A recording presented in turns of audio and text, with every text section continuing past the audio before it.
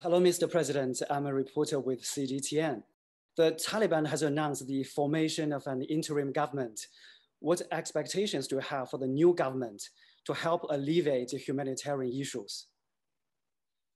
I have the same expectation that I had towards the old government and that I had to the not yet constituted representatives of the present government. I mentioned them beforehand. We need conditions in which we can do effective and impactful humanitarian assistance. And this is the respect of our basic principles, including for the Afghan Red Crescent Society, which is our first and foremost partner.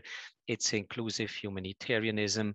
It's working with us in order to find a way forward to deliver better services to people. This needs a dialogue, overcoming some misunderstandings. And as much as we are interested to engage in dialogue with the new Afghan government, as much I would expect that this government is also ready to acknowledge some of the ramifications which are today international standards of humanitarian work.